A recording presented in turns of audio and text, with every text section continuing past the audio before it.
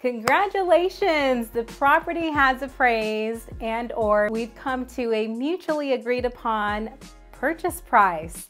Next steps for you and a few housekeeping items.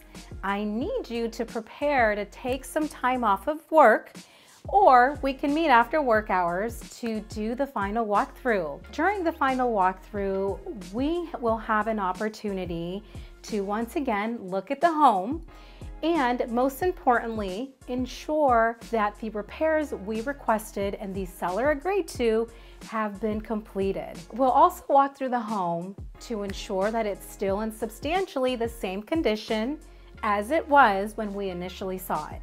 So we'll flush the toilets, operate the garage door, and even run the garbage disposal to make sure nothing's broken from the time that you actually saw it to the time we're officially going to close. This is the perfect time to call the utility companies to start service on your new home, schedule the moving trucks for the official move.